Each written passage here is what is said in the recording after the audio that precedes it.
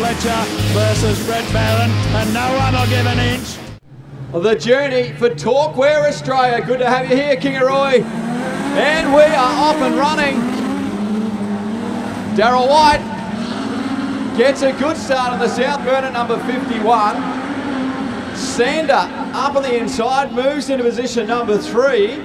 And the little Cortina that could will try to chase down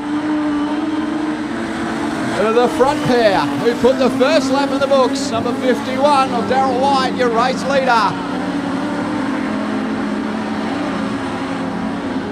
Luke Edwards.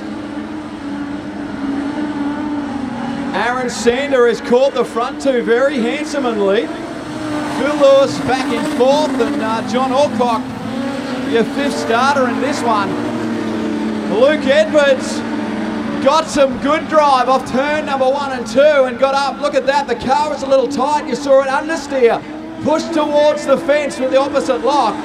When the car's a little tight at the moment, and that push mid-corner allowed the Cortina to get up on the inside, and here comes the Cortina. They come out in 1970 or something ridiculous like that, and they are still competitive on a racetrack. White, Sander and Edwards, heat number 2 for Talkware Australia. Sander. Can the little Cortina? Had a win at Carina earlier in the season. He is decent at the moment. Sander up and takes over the lead, the little Cordy. Good drive.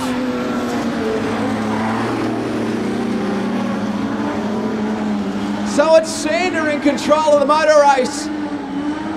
The big board, the counter will count over to 6 this time past. White and Edwards, Lewis and John Alcock still for Talkware Australia.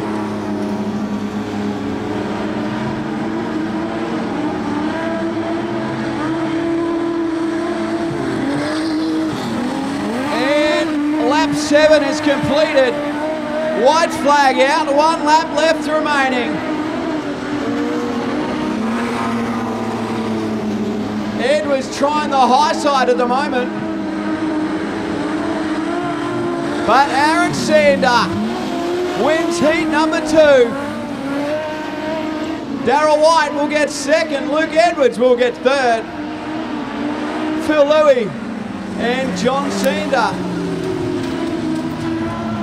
Well, take nothing away from the Cortina. Pretty old car, but pretty handy work there. Come on, Kingaroy. Make some noise for Aaron Sander.